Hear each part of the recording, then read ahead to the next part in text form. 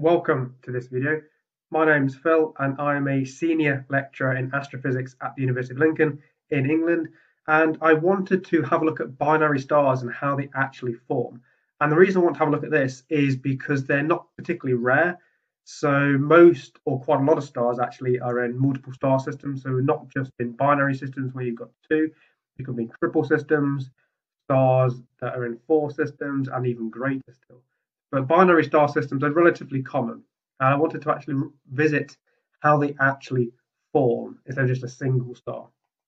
Now, when we look at star formation, the general kind of idea of how stars form is that they will form in these giant molecular gas clouds. Now, this is the Orion Nebula, and if you look carefully and zoom in on some of these stars, you see some of them are blue. So the blue stars are quite young, obviously quite hot. They don't live very long. If you see blue stars, bright blue stars, then they're generally going to be quite young and newly formed. And there's quite a lot of those stars in the Orion Nebula. And this is kind of a stellar nursery, really, which is where stars are going to form. And actually, if you zoom in really close to some of these are stars that aren't even formed yet. They're still forming. And you can actually see these protoplanetary disks around them where the planets are actually forming as well. So anyway, this is kind of the sort of area where we expect stars to form. Now, again, simplifying it even further, we expect that these stars form from a gravitational collapse of one of these gas clouds. So at some point, the cloud will begin to collapse under its own gravity, and it will have a runaway collapse where it will keep collapsing until the point where you actually end up with a very dense central part, which gets hot enough to then start hydrogen fusion, which is then your star. That's kind of how a star really forms. And once that star is formed, then it's going to end up in hydrostatic equilibrium. And actually, a gas cloud, before it collapses, if it's not collapsing and it's somewhat static, then it will also be in hydrostatic equilibrium, which is where gravitational forces are then balanced by an opposing pressure. With a star, this is going to be like an outward radiative pressure, and it will balance against gravity and it will hold it there in equilibrium. Now, this spherical cloud, and we're going to assume it's a spherical cloud, which we know is not going to be true realistically, but it's the easiest one to actually assume. And if that then starts to collapse, it means that the gravitational forces are overcoming that outward pressure.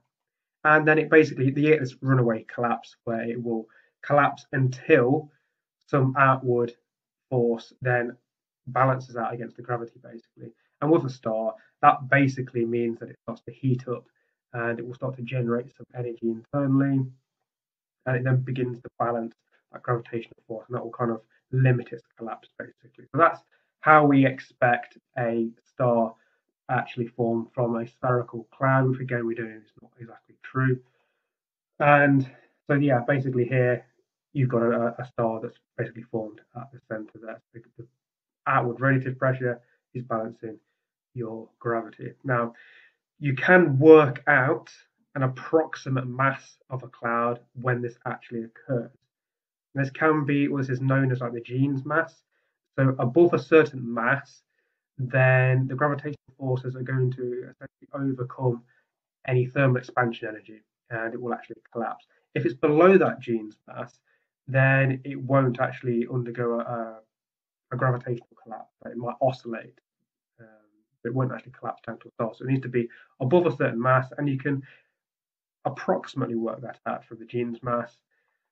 And the Jeans length is kind of the same thing, but it's just a radius of the cloud, where if it's greater than this, then you're going to get a gravitational collapse. And it's useful for getting an approximation of the sort of size of cloud where you may actually end up with a collapse before a star. So it's pretty rough, but it gives us a general idea when the cloud might actually collapse. And that's obviously a single cloud. And if that happens, as that cloud is collapsing, there may be some net rotation to that cloud. So it will be much larger, the cloud, than the actual star that is formed. And stars, we know, rotate like the sun. And if it has some rotation to start with, it won't really look like it's rotating, but as it starts to collapse, then you're going to conserve that angular momentum, and it actually starts to spin up faster, and it actually flattens to a disk-like structure.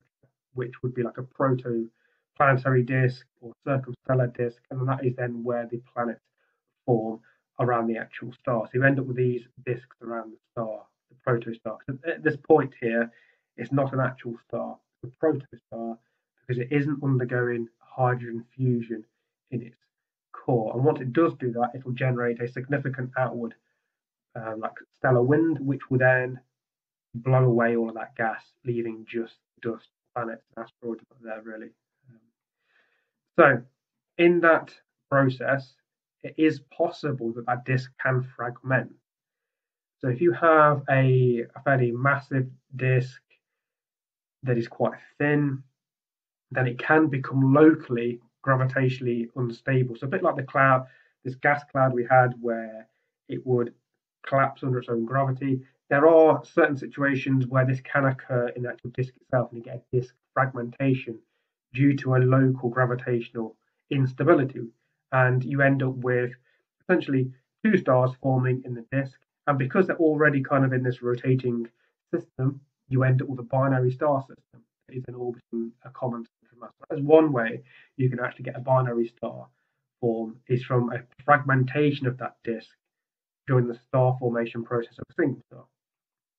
Then the other one is that as that rotating gas cloud is collapsing, it can also fragment as well. So before it gets to kind of the disk stage, you can get fragmentation in the actual larger gas cloud, and you get two localized collapses.